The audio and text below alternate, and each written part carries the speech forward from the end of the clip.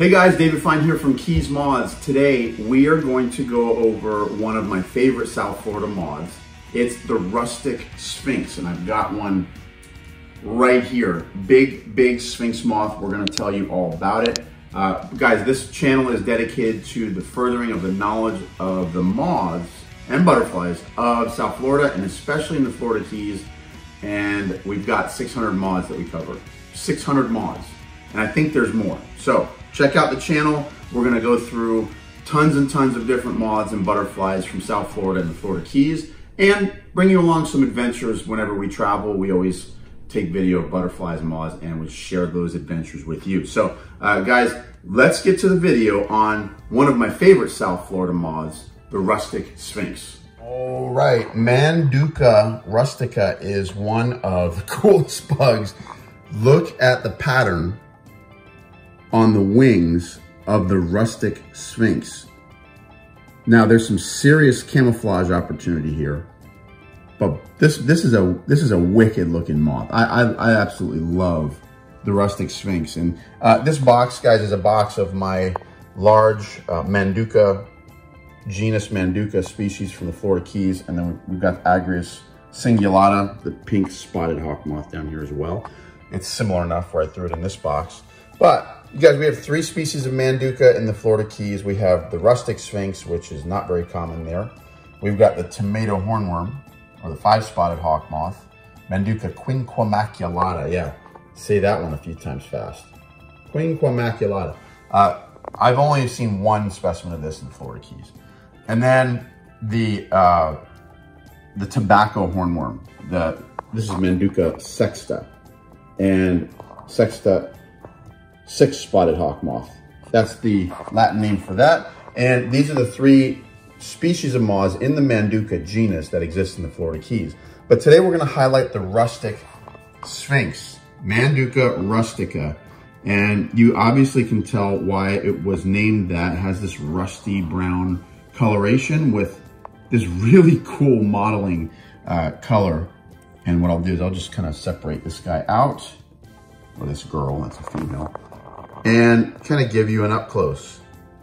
You're not gonna really confuse this bug with any of the other species because of this really amazing, striking coloration here on the forewing. So not confusable with any other species in its range. This is actually a tropical species. It lives in Central and South America and throughout the Caribbean, but strays up into pretty much all of the Southeastern United States. And the furthest north I've found this bug is in South Carolina on a gas station wall. Here's a video of it flying. I got a video of this thing flying in slow motion. Check this out.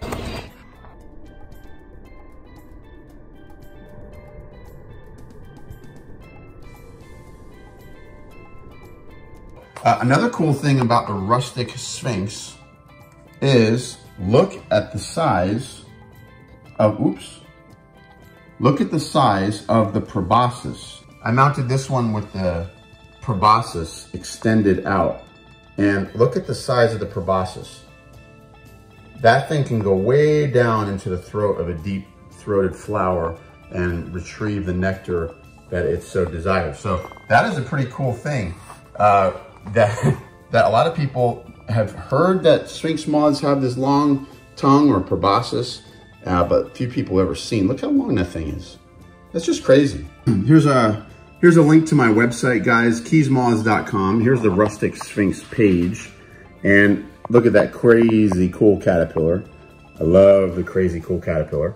And look at the camouflage of this moth. If it sits on the right bark of the right tree, you're not gonna see that thing because it's gonna disappear. Super camouflage, right? We have found this species on Key Largo and on Big Pine Key in the Florida Keys, and it's typically a fall thing. So we found it in September, October, and November in the Florida Keys. Host plants, we don't know what they're feeding on in the Florida Keys, but they're eating lantana. Well, I guess there is a lantana down there, a native one. Maybe that's what they're eating. Not confirmed, but they eat lantana and American beautyberry, which is pretty cool. So we have found them in our backyard, the caterpillars, on our sweet almond bush. And so that was a pretty cool thing to see caterpillars, multiple caterpillars on our sweet almond bush. I think it is in the beautyberry family. I believe it's in the same family. I have to check on that. But caterpillars like that, and we've also seen them many times on angel's trumpet. So that big, beautiful angel's trumpet flower, all the Manducas seem to eat that. It's in the Solanaceae family, and we found Rustic Sphinx several times on that. If you want to know more about moths and butterflies of the southern United States, and maybe you want to join a community of people that study the butterflies and moths of South Florida, or Florida and the southern United States, I'm going to suggest joining the Southern Lepidoptera Society. It's a group of a couple hundred guys and gals that study butterflies and moths. And I think it's a really cool organization. I've been a member for like 20 years now, and I love it. So I strongly recommend that. The link to their website is in my description. If you haven't joined the Southern Lepidoptera Society, it's about 35 bucks for an annual membership, and you get newsletters, and you get invited to meetings and field trips and that kind of stuff. So we're going to encourage you to get into a butterfly moth community and learn more about these amazing creatures. All right, so before we leave the topic of the Rustic Sphinx, I wanted to just show you the caterpillar real quick, because this is actually just a shot from my website. This is the caterpillar. They look very similar to the other Manduca caterpillars. However, they've got this really cool purple hue on those diagonal streaks on the body. And those diagonal streaks, I believe, are passages where oxygen travels from the sphericals and oxygenates the body. And they're just highlighted here. But one of the big differences between this caterpillar and the Manduca sexta, the tobacco or even the tomato hornworm, is the horn on the back. So the horn, which all the Manducas have, the horn on the Rustic Sphinx has all these little nodules on it. I don't know if you can really see it on this video, but the Rustic Sphinx has that noduled, like bumpy horn, whereas the Manduca sexta does not. It's just a smooth horn, which looks kind of sharp. It's really not that sharp, but it sure is intimidating looking. This is actually chowing down on our sweet almond leaves from our sweet almond bush, right? And then finally, of course, the pupa of the Rustic Sphinx has that very classic Manduca big old proboscis chamber, which is so cool. Every time I see this thing, it just reminds me of like some kind of, Egyptian mummy tomb or something like that, where I think they actually made tombs that mimicked Sphinx moth pupa. So guys, this is a crazy pupa, great life cycle. It's a great bug to raise. Love the Rustic Sphinx. Oh yeah, well, Rustic Sphinx, guys, hope you enjoyed the video.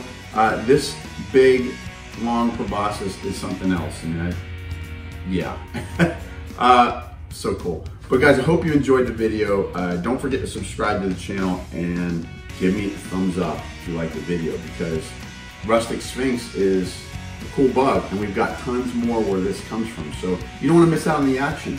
If you subscribe, hit the bell for notifications, and whenever we put out cool videos on moths like the Rustic Sphinx, you'll get notified and you'll be able to stay up with all that's going on in the world of Keys moths. So guys, thanks for joining us. Stay tuned next time. Let's get out there and enjoy South Florida. Take care.